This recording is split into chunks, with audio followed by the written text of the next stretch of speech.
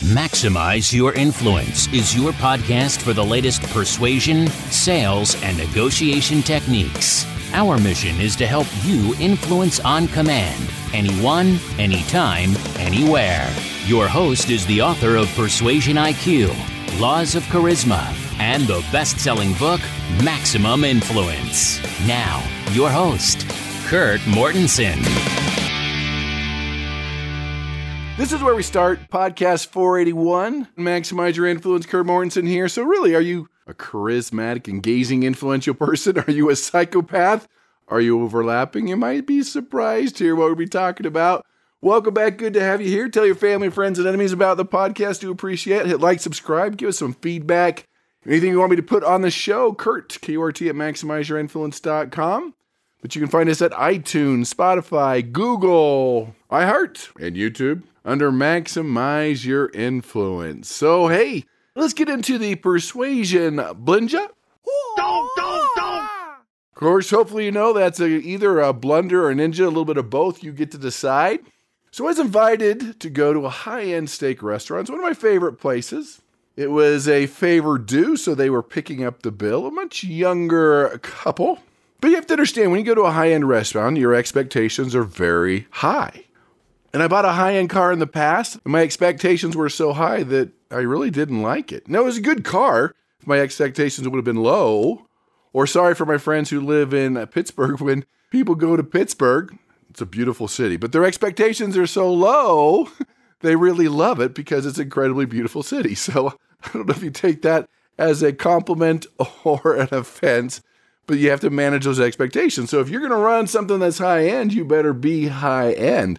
That includes the service. That includes keeping the appointments. So everything was good. The parking, the ambiance. They took us 5 minutes early to our reservation. The server was very friendly, very professional. Although the first little blunder there is they were focusing on me. I'm not paying the bill. But, I guess I was the one they pegged as the one in charge. Going to pay the bill and make the decisions. That wasn't truth. But anyway, here come out the steaks. There were 6 of us in the party, and 5 of the steaks weren't done right. All right, let's send them back. And a couple more did okay on the way back, but then there's another 2 or 3 that, no, they weren't even cooked a little bit more. They were still way too raw, not ready to eat, so send them back again.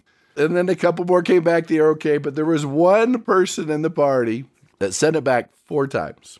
Now, part of us thinks, well, you're just being picky, but the waiter was agreeing.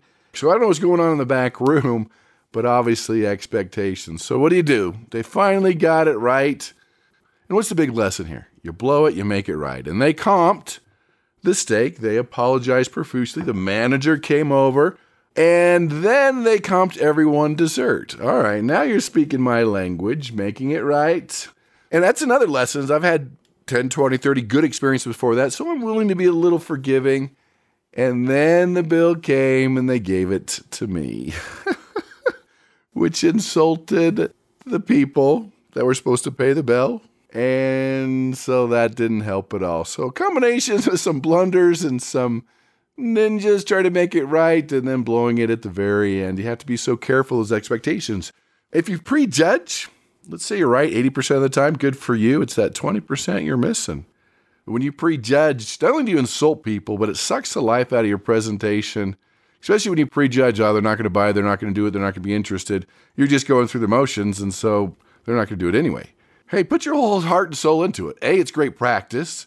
B, they might do it. C, they probably know somebody who would be interested. That is just reality. All right, let's dive into our geeky, scarly article. So this goes with the topic. This is Larry from Vegas wanting to know the similarities and differences between being a psychopath and somebody that's very charismatic. As you know, I love charisma. Been studying it a long time. So I found this article. We'll kick off with this. This is Dr. Pogosyan, Psychology Today, and a few quotes out of Harvard Business Review and the Academy of Management. People tend to ask me quite a bit when I train on this topic of charisma, is it a gift or can it be trained? And the answer is yes, you can learn how to do it. Some of these skills and traits you already have, some you can learn, Again, nature, nurture, a little bit of both. You can also learn a few of these things because you see that person could be a politician, a friend, a manager, someone you look up to. That was just their presence. You want to be around them. You want to be influenced by them. And that's the key with charisma. You want to be influenced by them. You want to recruit others to be influenced by them. So is it their looks, their talks, their personality, accomplishments, attitudes, all of the above? And Dr. John Atanikis from the University of Lausanne says charisma can be learned. It's not this secret, sacred, special reservation for special people. We can boost our charisma levels, he says. There's a few things that we can do, and I want to talk about some of those. And I promise you, I agree 100%, you can be more charismatic. It's not something that you're born with. You might be born with some inherent traits that you can magnify. It might be easier for you, but you can learn and magnify these skills. I've been doing this for a long time. So he puts them into two categories. I use 4, but he'll talk about his 2. He talks about the verbal. And I agree 100% here that leaders use more metaphors, similes, analogies, anecdotes than the average person. Studies are clear on that. Also, the ability to tell a story and inspire with stories and engage with stories, absolutely. They use more questions, and they help people not only set, but keep high goals. Then he talks about others. These would be a combination of verbals, nonverbals, animated voice, I call it vocal variety, facial expressions, gestures, your presentation skills is all part of being charismatic. So being a charismatic presenter, you can do that. Let me add to that, when you talk about your voice, it's more than just that. It's the rate. It's reducing your vocal fillers. It's adjusting your volume and a variety of things like that that you can work on. And so my big picture, we talk about charisma. Yes, I agree 100% it can be learned. Number 2, you should learn it. Number C, let's learn it. Let's master this. You've got this. You could do this. So part of charisma, the way I see it, researching laws of charisma, is your presence. What do you radiate? Your passion, your confidence, your optimism. Are you bringing up the energy in the room? Are you sucking it out? Even happiness and humor. Then, of course, there's inner charisma. A lot of people don't talk about that because if you can't influence yourself, you can't influence other people. Self-discipline, intuition, and courage, your ability to focus is all part of that. And then, as I talked about, your presentation skills. Can you speak with conviction? Do you have the people skills, the stories we talked about? Are you a good listener? Can you develop rapport? And another one, your ability to empower others. Can you inspire? Do you have credibility? Can you motivate? Can you build a vision that people can buy into and want to be a part of? That's all part of the process. So agree with this article. It also goes into, does charisma travel across cultures? Yeah, there's some differences. We have to adapt by culture whenever we influence or we talk about charisma. Let me add to that too is what about time? Hitler was considered very charismatic at his time. I don't think he'd be very charismatic today. John F. Kennedy was considered very charismatic. I don't think if you watch his presentation, he was come across as charismatic today as he was back then. Not good or bad, just reality. We've changed, and so we have to change a few things when we talk about charisma. It's not static through the ages. I want to go into the biggest misconceptions about charisma. This will help us out as we get into, okay, are you a psychopath or are you charismatic? He said there was a flawed study out there that humility is more important than charisma in a company performance. He says no. False, not true. Humility is a good thing, but charisma does make a difference, not only in performance, but in motivation. And I'm going to add to that too. I've seen the research on retention. He talked about as I mentioned before, the Hitler problem, that charisma's earned a bad name. Well, just with sales and persuasion and influence and management, yeah, a lot of bad people that have blown it before you. He says charisma is not correlated with being an arrogant bastard, although some people make that correlation. But look at the great ones like Gandhi, Martin Luther King. Look at the religious leaders that have lasted over time. And Alex Smith is, well, it's not that big of a deal. He says, totally untrue. Dr. Atakaitis asserts, our research shows that not only charisma can increase worker performance as much as monetary bonuses, but charisma can also explain who wins elections and who tweets or TED Talks go viral. Yes, off the charts, very important. You can learn and master these skills. And the big part here too is, are you just looking for short-term persuasion or sale? You're looking for long-term leadership, charisma. There's a difference in the techniques. One and done And maybe if your product's just quick done, they'll never see you again, maybe. But usually you want to build long-term relationships, and that's going to be a big difference as we get into the differences between being a psychopath and being charismatic. So let's get into our daily topic. So first of all, before I dive into it, we know when people are around charismatic people, let's say in the workplace, they love coming to work, they work longer hours, they increase motivation, higher retention, higher levels of trust, more loyal, and they felt more meaningfulness at work. You're basically getting more out of people. Most people admit they're not very motivated and they can do a lot more. When you're charismatic, people hit that grindstone, they put in longer hours, and that's the difference. So what are the definitions? Well, charisma connects you with somebody physically, emotionally, intellectually. I love the definition from Jerry Spence, that charisma is the passing of our pure energy to the other person.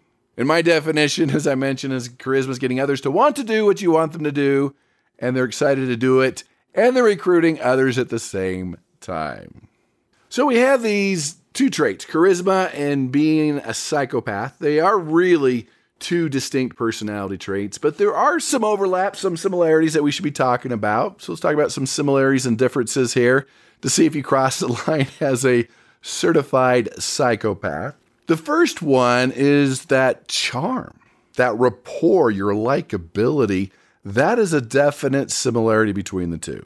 Both psychopaths, and if you've seen some of these psychopaths that have been murderers, they can approach almost anybody. They were likable. They had a good smile. Many people thought they were good people. That's the overlap, that charm, that rapport, positive first impressions. They do really well in social situations.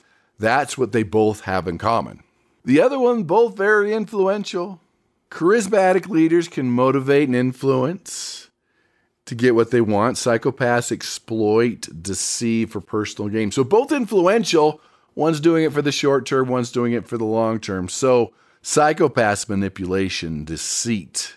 Whatever they can do to exploit others for personal gain is winning the game.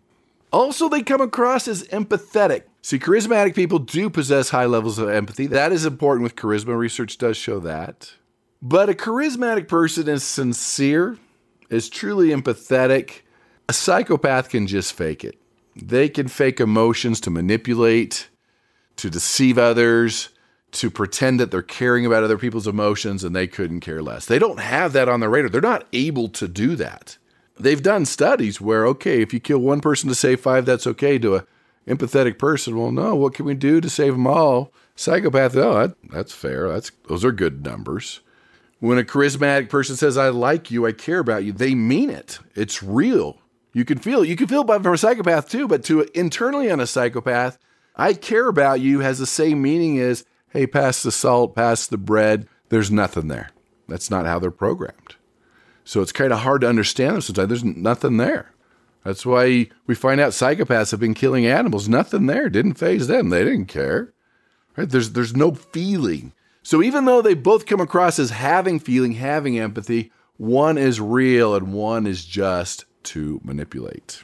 Another one is they both lead to change. Charismatic leaders leave positive, lasting impact on the organization communities. They're breeding others to take their places. They inspire loyalty, cooperation. They get more productivity. Psychopaths who are in the same positions of power, no, it's them, all of them. They're not grooming anybody, mostly politicians. And you'd be surprised how many politicians have psychopathic tendencies. Kind of scary.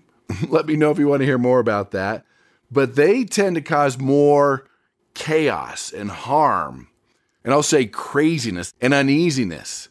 And it leads others to make bad decisions, unethical decisions, to harm others. There's damage to everyone's relationships. So there's change. One's a lot more positive, one is a lot more negative. But there's a big piece there. I hope you caught that. True charismatic leaders are grooming people to place them, and people are learning and growing from them. With a psychopath, no. They're always the leader, always going to be the leader. No one's going to take their place. And if you are threatening to take their place, man, you are out. You better start hiding. So a lot of it comes back to intent, right? Charismatic leaders want to lead and inspire and make a positive impact. Again, psychopaths, you look at them, self-interest. What can I gain? It's okay to step on people. It's almost kind of fun for them to step on people, to take advantage of people. They're the dumb ones. I won, you lost. So if I need to exploit or deceive or manipulate to get something that I want, to benefit from something, that is fun. That's okay. That is a huge difference between the two. So there's some overlap, there is. And let me add another big difference is when you look at charismatic people, they do tend, for the most part, have healthy social relationships. They're well-liked. People like to be around them. Again, remember, psychopaths is more for the short term, struggle with those long-term relationships because they manipulate, they step on people. People eventually see that fake empathy. And people start to see those darker thoughts, maybe those darker intentions.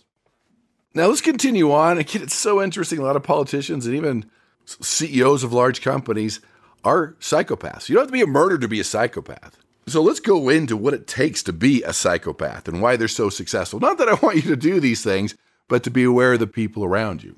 Again, I could label off a lot of politicians that have been labeled as psychopaths, and they're probably some of your favorites. So Psychology Today did an article on qualities that make some psychopaths so successful. And their big piece, which overlaps on today's topic, is it's charisma. So they did a little research with Bruce Mars and the Journal of Research of Personality, and they argue that there are higher levels of charisma in psychopaths, and that makes them more successful. And my analogy here, tell me if it's a good or bad one, it's like frosting on a rock. If you made a rock look like a cake, beautiful frosting, beautiful decorations, but it's still a rock, charismatic people, it's really a cake on the inside. It's going to taste good. We all are going to enjoy it, but to a psychopath, it still looks good, but when you start cutting through the frosting, that initial first impression or the initial project that you're working on, you realize, yeah, this is a rock. So they found that psychopaths were good at the influencing others. And I'll say probably for the short term, but it was that long term getting along with others and making people feel uncomfortable when they realized there was a rock under the frosting. Let me quote him. He goes on to say, you may enjoy being around psychopaths because of their charm, confidence, and fearlessness. However, those in close contact with psychopathic individuals are also at risk for being exploited, manipulated, lied to, cheated on, or even abandoned. Once the charismatic psychopath, there's your word of the day, charismatic psychopath, gets what they want or becomes bored. They tend to have a very short focus or attention span. So to finish up, how do we spot this psychopath? How do we know? When I see a lot of frosting out there, how do we know that there's a rock inside or a piece of trash? Well, eventually you're going to see that lack of empathy, lack of remorse. There's no moral conscience. They don't feel it. It's okay to step on people. It's okay to ruin people. It's okay to win the game. It doesn't faze them. To the average person, it's like, we probably shouldn't do that. They have a conscience. Psychopaths don't have a conscience. Remember, for a psychopath, they'll have charm. They'll come across as charismatic, but once they get what they want, you're going to see that they don't care about you anymore. That charm is gone. And they also have this inflated self-image. Psychopaths, they see themselves as more important and deserving than others, that they're above the rules, above the norms that most of us follow. They're pathological liars. Doesn't faze them. It's okay to deceive. The ultimate goal that benefits them makes it okay. Now, they might bring you into the inner circle and pretend that they're going to help you out too, but once they get what they need from you, then you're out of the circle and probably out on the street. You'll see a lack of remorse or guilt for the things that they do. You'll see shallow emotional responsive. If there's a tragedy in the city, in the country, like you can tell that, oh, okay, whatever, those things happen. Let's move on. And you can see the difference. So now you know. Are you a charismatic, influential leader? Or you are a charismatic, manipulative psychopath? You'd be surprised how many people around you have psychopathic traits that you need to be careful of and just kind of gauge, step back. All right, are they truly charismatic? They have good intent. They're there to serve and help people. Or look out, they're stepping on people. They're going to get what they want no matter what. So there we have it. Larry, you get the gold version of InfluenceUniversity.com. Thanks for sending it in. You guys know the email address. Everything you need is at MaximizeYourInfluence.com. The links to these articles, the archives of the podcast, your free Persuasion IQ assessment, advanced training materials, information on coaching, InfluenceUniversity.com. It's all there. Check it out. Also, you can check out the special of the week. Clicking on the link, Podcast 481. You want to be more charismatic? Take over 50% off on The Power of Charisma, the program that will teach you to become more charismatic and more powerful, not more psychopathic. Check it out. Tell your family and friends and enemies about the podcast. Do appreciate it. Take something that you've learned today, or maybe it's something that piqued your interest, and start working on it, fine-tuning it, changing it. Become more charismatic, become more influential, become a better person, and go out and persuade with power.